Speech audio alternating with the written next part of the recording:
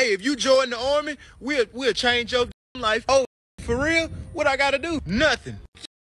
So the army just out here changing lives like that for the free? God right, detective.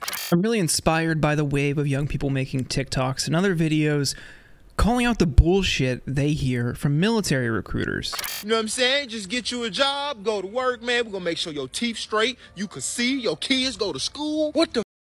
What about a car? You ever had a Camaro? Yeah, we giving them out. Oh my God. Yup, you could be just like me. Here in this video, he points out some of the most common lies recruiters tell young kids when they're considering their career prospects. Let's go through some of them. But anyway, any questions? Young 18-year-old child that don't know finesse when they hear it? First, he talks about how it'll change their life, and for some people, sure, but that's because they like to prey on people who come from broken families or low-income communities and schools because they know stability is something they don't have. Having steady income through a job in the military is probably the best prospect a lot of people can get, and they might feel like they aren't qualified for college. Coverage for tuition is another selling point, and there's a lot of strings attached to how the military covers tuition.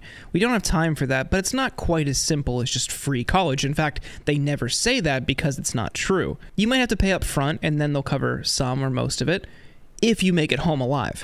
Yeah, I just got one question.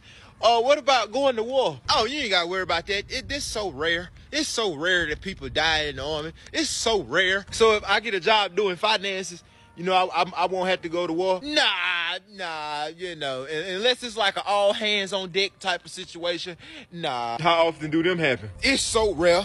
It's so rare. And that brings me to another point.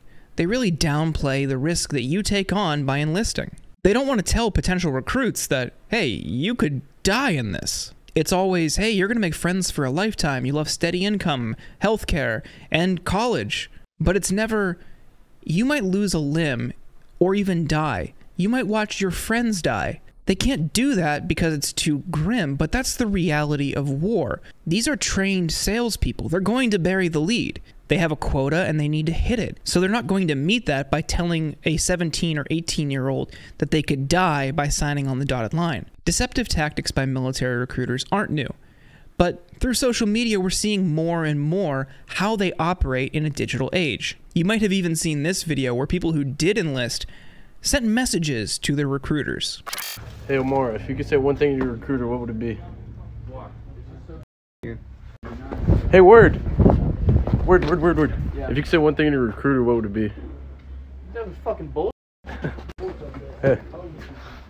If you could tell one thing to your recruiter, what would it be? And this is something that I covered specifically.